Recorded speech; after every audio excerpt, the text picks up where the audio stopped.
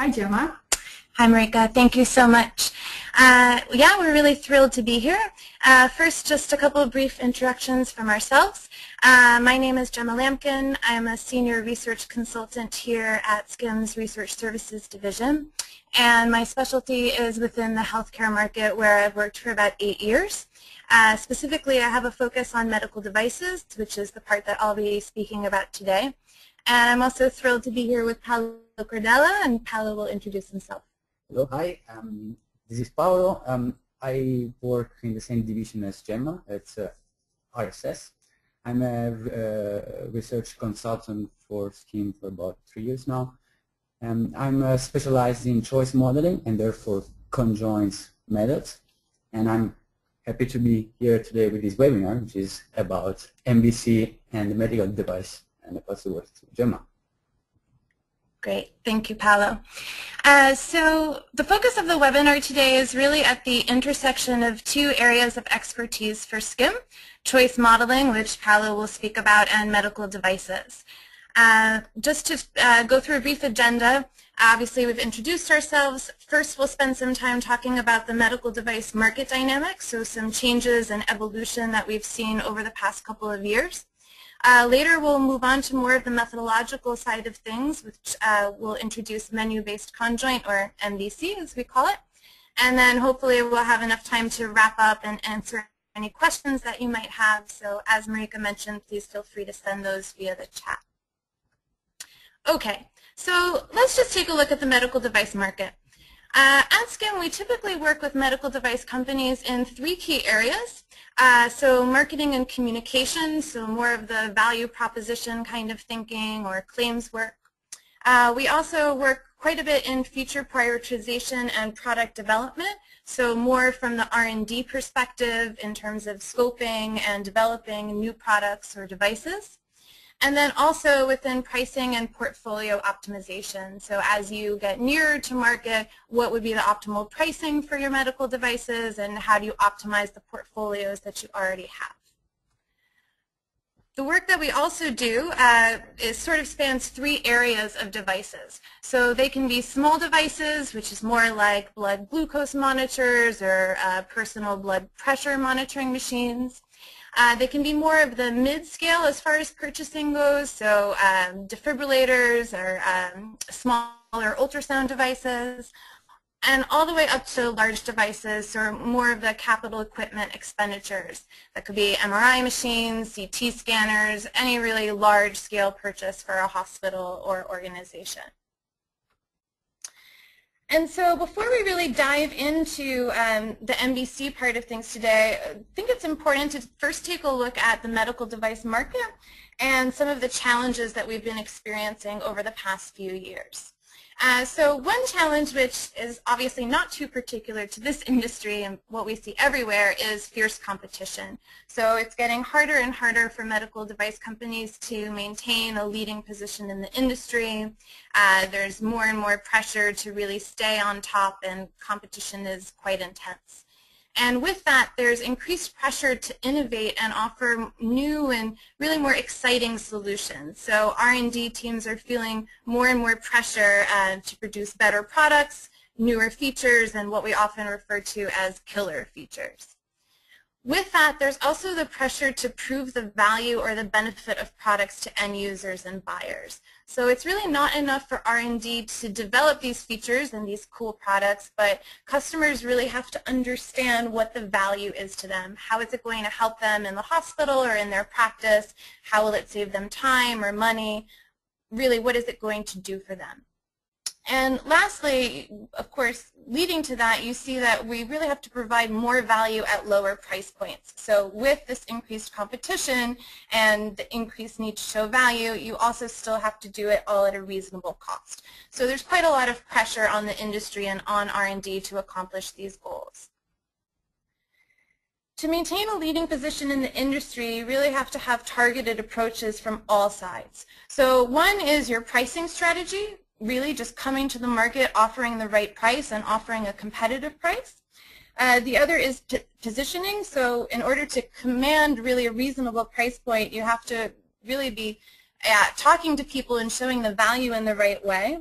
And that ladders up all the way to proving the product and the feature value. So you have to show value, and it has to be on the product and the feature level. What we also see is that there's a shift towards customization. So it used to be that at the purchase point for medical devices, it was really more all about fully configured devices. So I would pick my ultrasound or I would pick my CT scanner, and the customer really didn't have a lot of input as to what that final device looks like. Now we have a shift more towards customer configured devices. So the customer is really much more involved in the decision making as far as what the end product looks like. So they can pick their features, they can exclude features, and they're really, much more involved in the end result. So as I said, you have more involvement from the customer, and we're going to touch on two examples today. In the first example, the customer can really customize their medical device at the purchase, so selecting which features they need in order to end up with their desired package. So basically what goes in, what goes out to end up with the end product.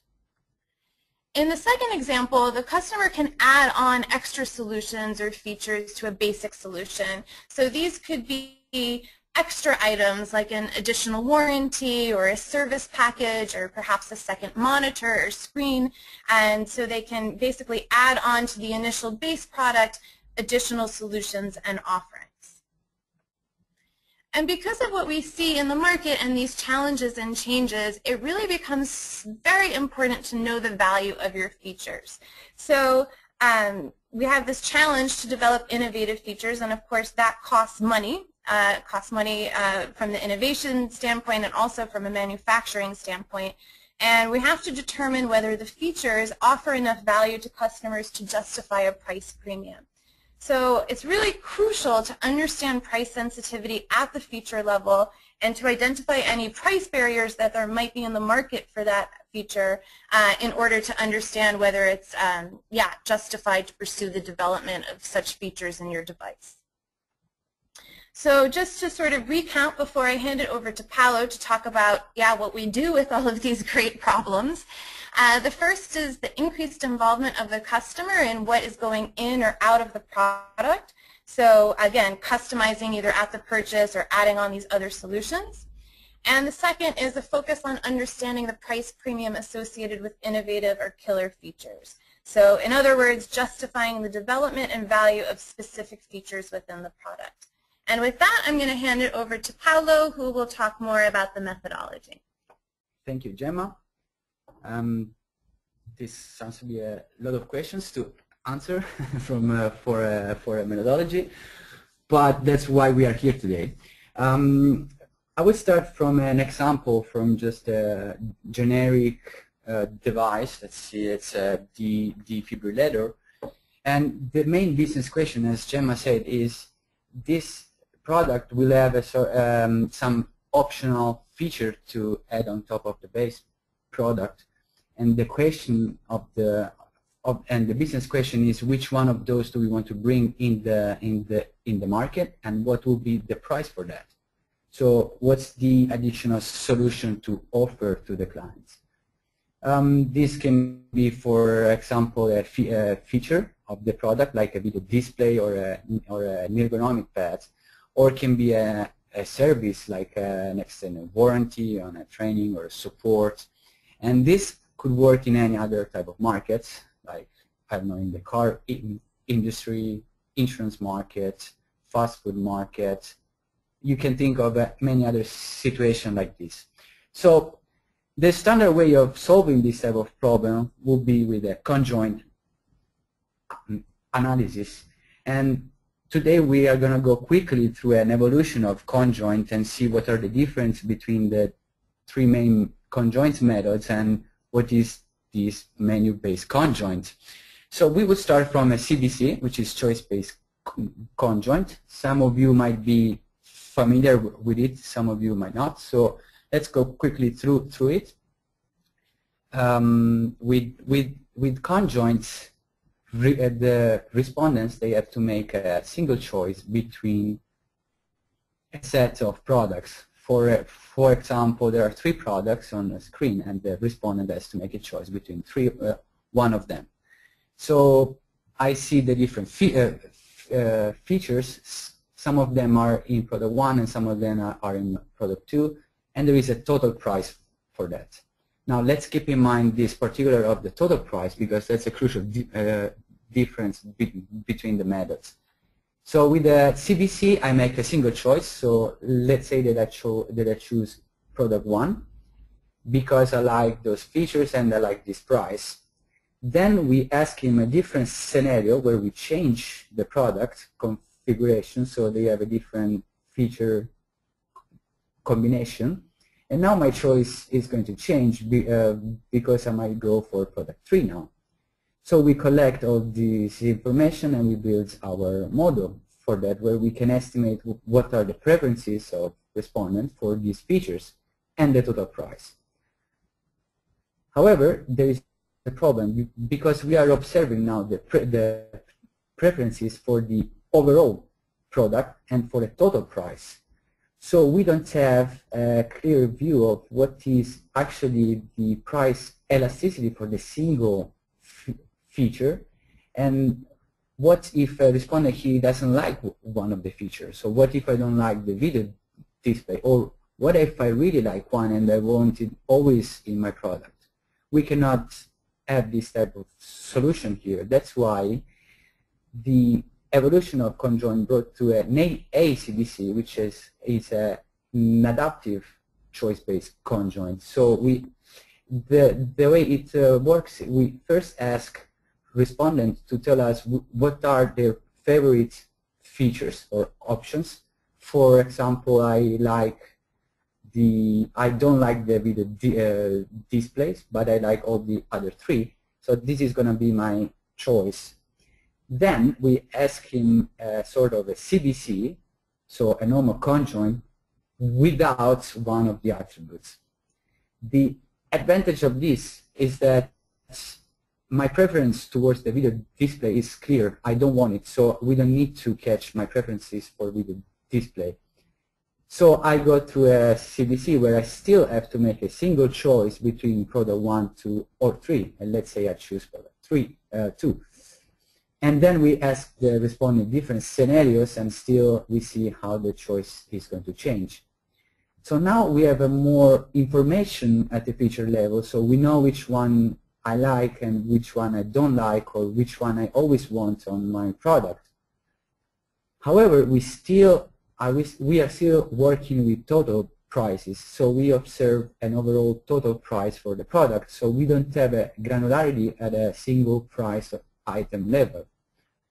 That's why we come up with the menu-based conjoint. It's not we, it's like a methodology which is on the market now for about 20 years, but the news now is that we can actually model single choices at an individual level by asking respondents to make their own choice. So this is a free choice of all the features that we saw before, with a single individual price for each of the feature.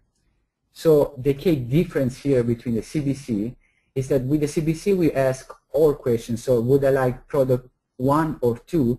In this case we are asking, do you like feature A and feature B and feature C? So I can add on top of the base product as many features as I want. And there is an individual price for each of the features. So I can build my best configuration of the product, and I can say whether I will buy the overall product or not, and if I buy it, which feature I would add on top of it. So let's say that I select, as previously, I select the 3 options and I don't select video display. I see a total price now, but this total price is simply telling me what is the sum of the items that I'm choosing. So we can test different price scenarios. We will change the prices and we will see how my choice is going to change when I change prices.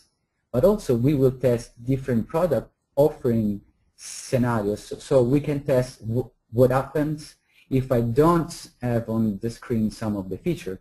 For example, now I don't have the 24-hour support, and what is going to happen now? So we collect all this information on a feature level as well on an individual price level for each of the feature. So we can build up a model that can predict, so we can estimate what is the take-up rate, so what are the probability of choosing each of the feature, giving a price that we can control. So our control variable is price, so we can change price and see how the movements of the take-up rates will be. So one of the main takeaways of this model is that we can identify what are the cross effects between the features. So let's assume that I will decrease the price of feature A. I go down from $50 to $40. What I can see how the take-up rates are changing, and I can see that there is an interaction between the price of feature A and the take-up rate of feature B. So if I lower the price of feature A, I gain share for feature A, but I lose share for feature B. This will tell us, can give us some information on the complementarity between the feature as well as some substitution effect between the feature. Also, we can simulate a lot of things, like we can simulate, for example, what would happen if I launch a new feature in the market. So let's say now I have a CPR coaching. What is going to happen? It is going to cannibalize my current offering. Is my penetration rate going up or down? I can check those type of situations. I can also identify killer features. So what if I remove this feature from the market? Am I going to lose overall shares or not? Am I going to gain share or not? I can optimize my product offering. So I can say those 4 features are the optimal feature that will maximize my overall share or not. And therefore, I can also optimize the product of my feature, the price of my feature. I can find what are the optimal prices that will maximize, for example, my revenue or my profit if I have some cost measures. So in a nutshell, what are the takeaways of MBC? We've seen a price elasticity analysis and the consequence of revenue optimization. I can also optimize my product offering, and I can see which features should I bundle and which not. And one other thing that I didn't mention before is that we can have a segmentation analysis, and that's because we have information of the probabilities at an individual of each respondent, so we can segment the population according to different methods, and we can see how the preferences are different between the different segments. And that's something that I think Gemma will be interested to have to deliver to clients, and now I pass the word to Gemma. Thank you, Paolo. So just to wrap up in terms of what we've looked at today. So yeah, what is the so what? We have an evolving market, the medical device market, which has been changing and evolving over quite some time now. And what does that entail? We have pressure for innovative features. So R&D obviously has a lot of pressure to produce more exciting and better options for customers. We have increased involvement of the customer in terms of what features are going in or out. So in other words, more customization from the customer. And with that, we have this need to understand the price premium at the feature level to justify the feature development and value. So a justification is needed.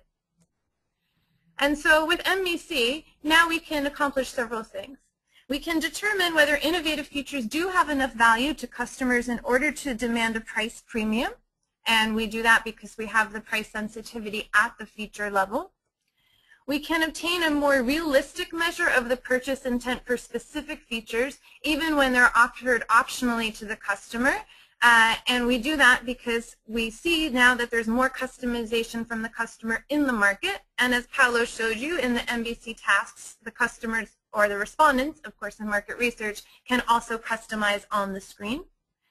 We can understand how the purchase intent that we see will change when we change prices. So by varying the prices at the feature level, we'll understand how choices change and also between features, as Paolo showed us. and also that we can identify the optimal price points by optimizing revenue and profit. So if we have our manufacturing costs available and we know what it will entail, we can really do a lot of optimizations to end up with the final solution. So with that, Paolo and I would like to thank you so much for joining us. I think we still may have some time for questions, so I will pass it back to Marika, and we really appreciate you joining us. Thanks, Gemma. Thank you, Paolo. Indeed, we still have some time for questions. Let me have a look. So the first question, how do you deal with the fact that many hospitals have very strict budgets for devices? For example, there could be a budget limitation dedicated by the hospital that says that the customer will not exceed the budget. How will you deal with that? Okay, that's an interesting question, because actually budget issues are coming over not only in the medical device industry, they are always in for car market or in any type of market.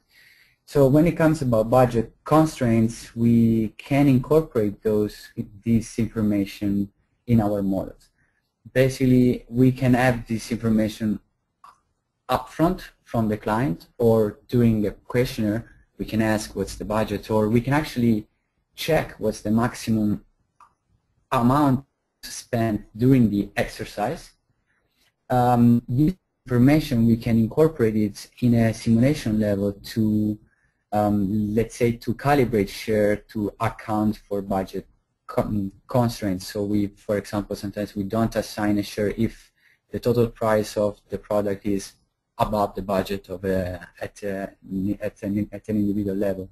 The nice thing of the MBC now is that we have the shares at an individual level, so we can use budget information also at an individual level.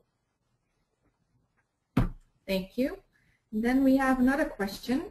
What kind of inputs do you need from a client to run a study like this? First quotation. No. So what we need from the client is, first of all, the list of attributes and especially the price.